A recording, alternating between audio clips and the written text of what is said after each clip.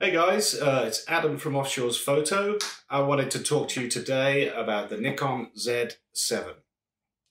So I switched to the Nikon Z7 from the Nikon D850.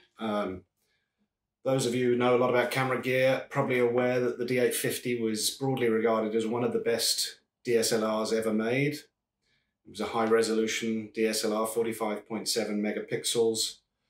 Regarded as great for sports, wildlife, studio, portrait, just a fantastic camera. So to be honest, I wanted to talk a little bit about my experience of sort of taking a chance, switching from a camera that I found to just be spectacular, beautiful, fantastic to use, a terrific DSLR. But I decided to take the chance and switch to the Z7 because I wanted to move into videography. And the D850, while it would produce good quality video footage of sort of largely stable or static subjects, the video autofocus for moving subjects, dynamic scenes, was never regarded as particularly good. It was never very good.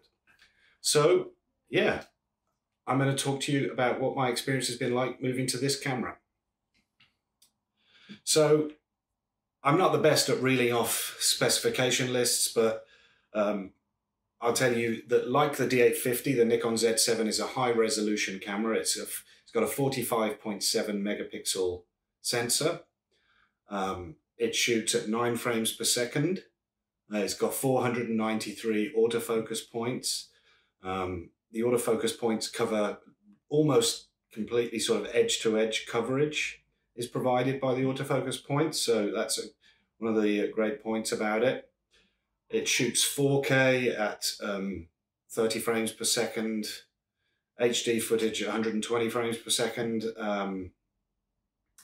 It has 5-axis image stabilization, in-body image stabilization, so it's what they call a stabilized sensor on this, which helps to reduce camera shake when you're doing stills at slower shutter speeds or when you're doing video footage. What else can I talk about? It was a landmark change for Nikon because they finally moved away from the Nikon F mount.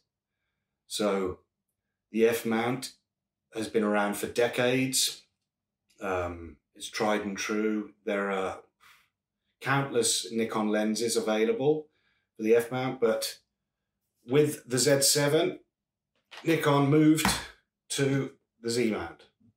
So I'm not going to leave that lens off for long because those of you who've used mirrorless cameras know that it's much easier to get dust on the sensor with mirrorless cameras than it is with the DSLR. Right, so what influenced my decision making when it came to switching to the Nikon Z7? As I say, the main reason, the principal reason that I became more interested in a mirrorless camera was because they're just so much better for video. The video autofocus is just far superior in mirrorless camera bodies. So the other factor that was key for me is I sort of made the leap and bought the Nikon D850 because at that time I was shooting surf photography from the land most of the time. I was finding I was having to do a fair amount of cropping of my images, but I wanted to retain really fantastic image quality, and I felt that my best chance of doing that was to go for a really high resolution camera body. I'm not saying that you need a 45 megapixel sensor to achieve really great image quality. I mean, I've seen images produced by the Nikon D750, the Sony A7 III that are just absolutely spectacular. And so, you know, read around the subject if you're looking into buying one of the more expensive mirrorless camera bodies, because you really need to just make a decision based on what you're going to be using the equipment for. I decided to stick with a high resolution camera just because I was so happy with the the image quality results I got with the D850. I was just sort of sold on high resolution camera bodies. So the Z7, so when it came time to actually consider switching to mirrorless, the two cameras that I looked at seriously were the Nikon Z7, which I eventually went for, and the Sony A7R3. Now the Sony A7R3 has slightly smaller sensor in terms of megapixels. I think it's 42 megapixels, is it? I'll talk a little bit about why I fundamentally opted to stick with Nikon. I went and had a play around with the A7R3 in a camera store. Now, what I would say, one of the major advantages, or one of the features of these mirrorless camera bodies that gets people so excited, is the autofocus systems. And one of the main features of the autofocus systems that really win people over are the automatic eye autofocus.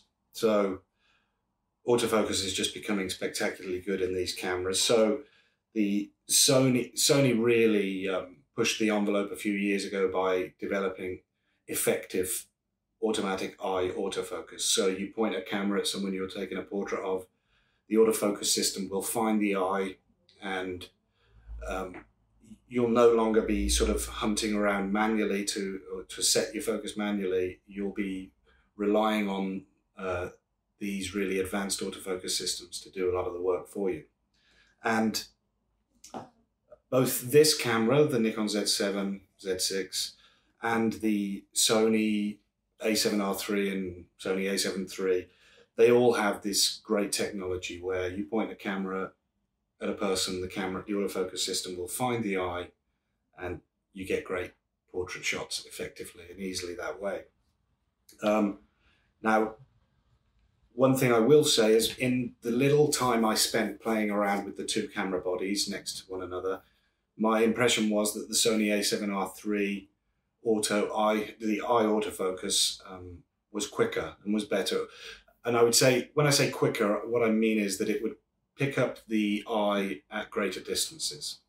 So if you're pointing at someone down the street, the Sony A7R3 would be finding the eye sooner than the Nikon Z7 was.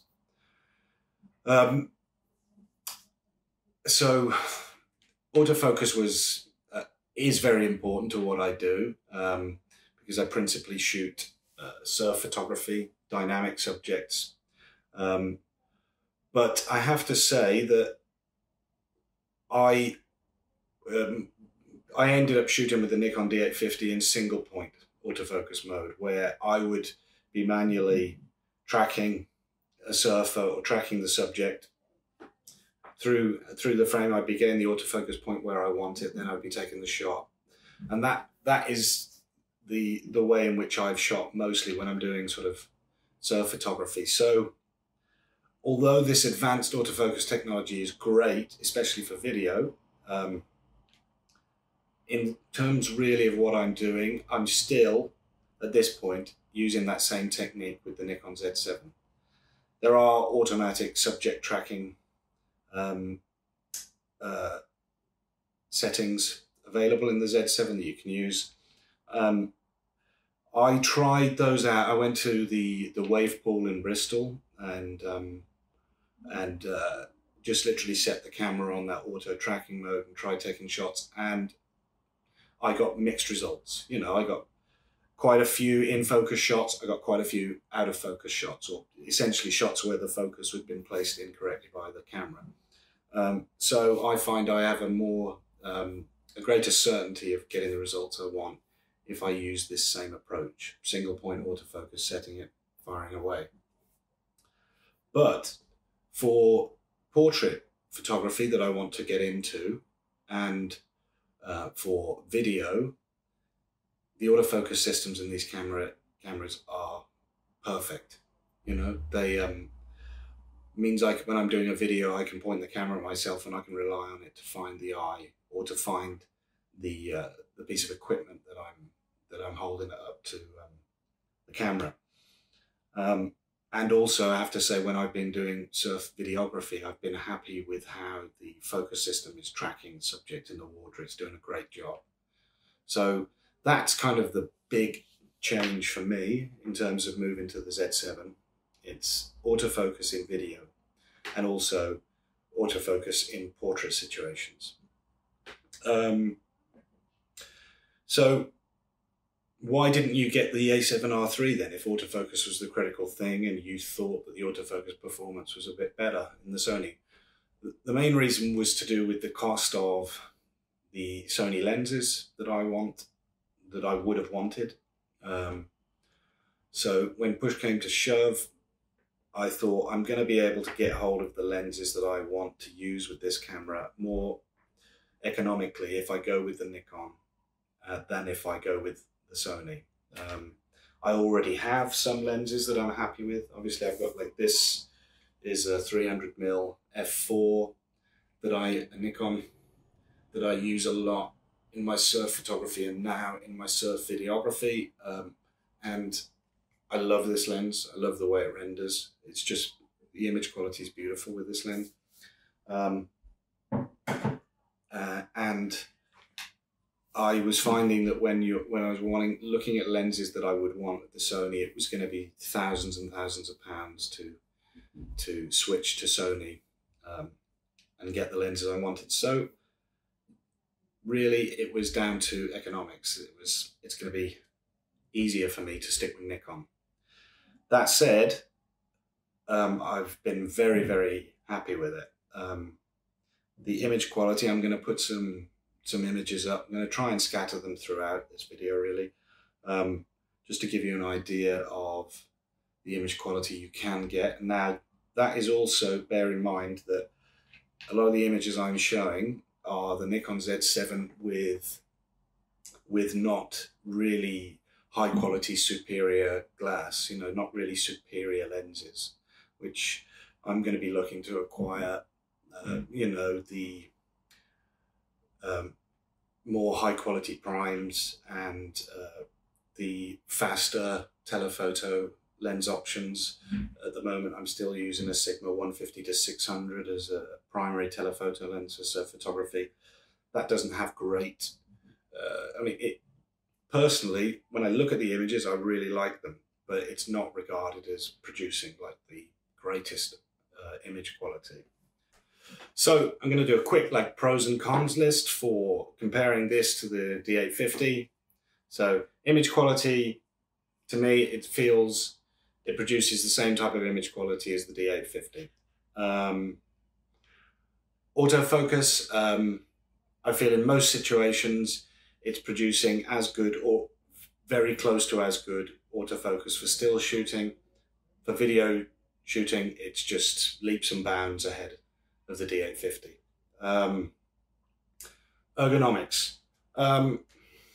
While it's nice to have a lightweight camera, I think I still probably would say I prefer the feel of the D850 in the hand. Just, you don't get this experience where your finger is dropping off the bottom of the camera body. That, I mean, most of the manufacturers, reviewers talk about this issue with Sony, with Nikon, with Canon. A lot of the time the camera bodies, that sort of big DSLR feel that seems like a perfect fit for the hand isn't always true with the mirrorless bodies, but I've adjusted to the ergonomics of using this. Also, at times, the fact that it's lighter is nice, you know, I've got to say. When you're walking around with heavy gear, it can get old quite quickly. Now, what else? In-body image stabilization. When I first started shooting with the D850, I was warned you're going to want to shoot at higher shutter speeds, because with such a high resolution sensor, it's a lot easier for you to end up with shake visible in your images if you're shooting at slower shutter speeds. So the fact that this has in-body image stabilization, meaning that I can shoot at slower shutter speeds handheld, I really like that. Now, I'll talk briefly about the lenses. So this is the 24-70 f4s that comes as a kit lens with the Z7 and Z6. This lens is just fantastic. I've been watching some YouTubers, landscape photographers, that are talking about this. You know, they're questioning whether or not they're going to need to switch to the 24-70 f2.8, the premium lens, because they just are so happy with the results they're getting with this lens. So this isn't really a kit lens. This is a really fantastic lens in its own right. So my initial experience of lenses that are designed specifically for the Nikon Z series are very positive. I'm very excited I'm hopefully going to be getting the Nikon Z 85mm 1.8, which is just getting spectacular reviews.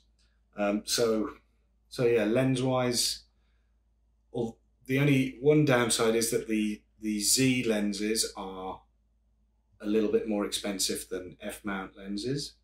So that's one drawback, but as I said, you can get so many F-mount lenses that you can use on this camera with the FTZ adapter, that, you know, Nikon's, in terms of the lens options you've got, are always a good choice.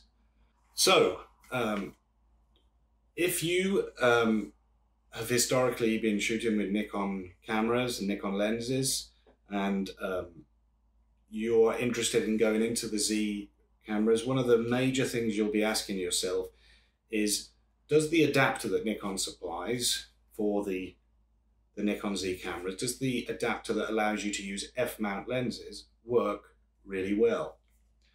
And this was probably one of the biggest questions I had when it came to switching to the Z7. I really wanted to try some of my lenses using this FTZ adapter that allows me to put F-mount lenses on the Z7 cameras.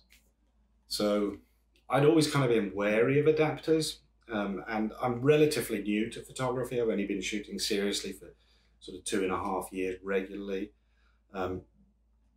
So I'm not someone who's used adapters lots and lots over the years, but the general impression I had was that adapters were always a big compromise, that you lost some autofocus performance when you used adapters, and that generally you would want to try and avoid using them if you could.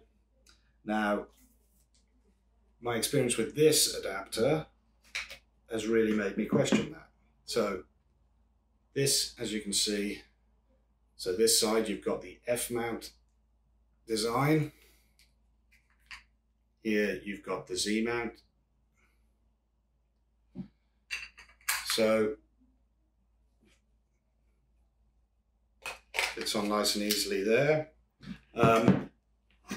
Yeah, and I've just been really impressed with the performance. So this lens, the 300mm f4 that I mentioned earlier, this just performs. I can't really see any autofocus performance change between using this with the FTZ adapter and how it performed on the D850 that I had. It's just, if there is a difference, it's very minimal, and a lot of users just aren't going to discern a difference in autofocus performance. So yeah, it's my experience has been as well that with various different types of lenses that I've used, it performs that well as well. The one big caveat is that it doesn't autofocus AFD or AI lenses. It will only autofocus Nikon AFS lenses. So that restricts you a little bit when you're looking at, you know, I buy a lot of my gear on the used market, and I'm looking now only at AFS lenses because I want to retain the option to use them in autofocus mode. So that's one thing to bear in mind. But if this is causing you to really hesitate, I would say go to your camera retailer when we can again, and give it a try. And I think you'll be very pleasantly surprised by the performance. It's a fantastic piece of equipment. So what are the drawbacks? What are the negatives of my experience? I would say there's only one drawback to this.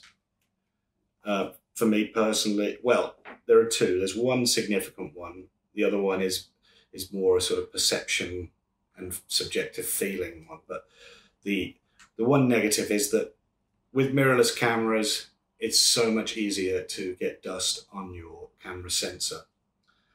So that does mean that you have to learn how to clean your image sensor, which is intimidating for a lot of people. Me included a little bit, but I'm becoming less and less sort of intimidated by it. But it is easy. You know, I had the D850 and shot with it for a year and didn't really get a significant amount of dust on the sensor at any point. And I shoot in dusty environments, the beach, countryside, often windy environments and I wasn't shooting with two camera bodies, so I was changing lenses in the field, and I didn't really get any significant or visible amount of dust on the sensor in that time. This one, I got dust on the sensor that was visible to your narrower apertures probably after about 6 weeks. So that is a frustration. That's the same for almost all mirrorless camera bodies. The other drawback for me personally is just a general feeling that this camera feels a lot more delicate than the D850. Now it's weather sealed. I've not had any issues with it. I haven't really put it to the test and shot in a lot of heavy rain or anything with it yet. But my general feeling is just that it doesn't feel as tough as the D850 felt. The D850, you almost felt like you could drop it and just pick it up and not worry about it. Now, I wouldn't put it to that test, but it had that feeling about it. This camera, I feel very protective of it. It just feels a bit more vulnerable. So that's probably the only drawbacks that I've really encountered. I suppose the only other drawback is, as I say, some of the S-line lenses, so that's lenses that are designed specifically for the Z mount, are still very expensive. But for the time being, I can get around that by using F-mount lenses with the FTZ. And once the used market fills up a little bit more with some of these S-line lenses, I will probably keep my costs down by going via the used market for a lot of gear. But yeah, so that's my experience so far. Probably the major thing I would say is that now I've only recently started shooting video regularly, and sort of it's very much an avenue that it's new to me. And it is really, really exciting having a camera that I'm going to be able to take to locations. We're not able to travel very much at the moment. Depending on our circumstances, it's driving us all a bit mad. But I'm so excited when traveling becomes more of a real world option again, to take this to some of the locations I've been to before and to get some good video footage with it. I've been shooting a bit of video locally, sort of trying to really learn how to use it most effectively. And yeah, it's just a very exciting proposition having a high quality video or a hybrid camera that I can shoot fantastic stills on and really good quality video. For people who lean more towards videography and are considering one of the Z mount cameras, I have heard in several reviews that the Nikon Z6 is, while it's a lower megapixel sensor, it's like around a 25 megapixel sensor, I've heard people saying that it's a better option for people who are really leaning more on the videography side as opposed to the stills photography side. And I've also heard that the Z6 is a better high ISO performer than this. Now, I try and keep I don't shoot at higher ISOs very much, but I think if you were someone who was going to be regularly shooting, you know, at the higher ISO, sort of 2000 plus or whatever, then I would read up about the high ISO performance of this. I don't think it rates particularly well when as a high ISO option. But for someone like me who likes to shoot, you know, at the base ISO as often as possible, you know, it's great. And that's another positive thing about this camera. It has a base ISO of 64 as opposed to 100, which a lot of the cameras have. So you can really, that can be useful in the field as well when you're trying to do more sort of landscape or seascape style shots. So, yeah, again, not a really highly technical review, just a chance to have a look over the camera, give you a glimpse of more of the equipment that I'm using. I mean, my general feeling is now that with camera gear that we're kind of, I personally have been really spoiled with the camera gear that I've had. I've probably bought gear that was better than my photography skills merited at the time. You know, having a D850 really it's a professional camera. It really should be for professional photographers. But I suppose one of the ways that I've justified it is that, you know, I would be out shooting with that camera pretty much every time I'm off work. You know, this is what I spend all my free time doing. And it's been the same with this. You know, it really is a passion for me, photography, and just trying to progress and develop my compositional skills, trying to put myself in different situations, trying to learn as much as possible about it. And I generally feel like the tools we have now do a lot of the heavy lifting for us. Like the autofocus systems, you know, they're just so spectacularly good. Excuse me. That really, it's going to be interesting to see what happens over the next 5 years in photography. I mean, the Sony Alpha 1's just been launched. It's like a 50 megapixel camera that shoots at 30 frames per second. Now, those numbers are just kind of crazy. So they just give you a glimpse of how good the technology is getting. But yeah, so in conclusion, yeah, I'm happy with this, having switched from a D850. It's doing what I wanted it to do, which is essentially opening up the world of videography to me. And yeah, it's exciting. So yeah, please keep checking in with the channel if you've enjoyed this. If you've got any questions about the Z7, then drop me a line. If I can't answer them, then I can hopefully point you to a resource that will be able to answer it for you. But yeah, keep checking in. I'll try and post some of the video footage I'm going to be shooting with this quite regularly, so so you get a glimpse of what I'm able to do with it. And yeah, I hope you're all well.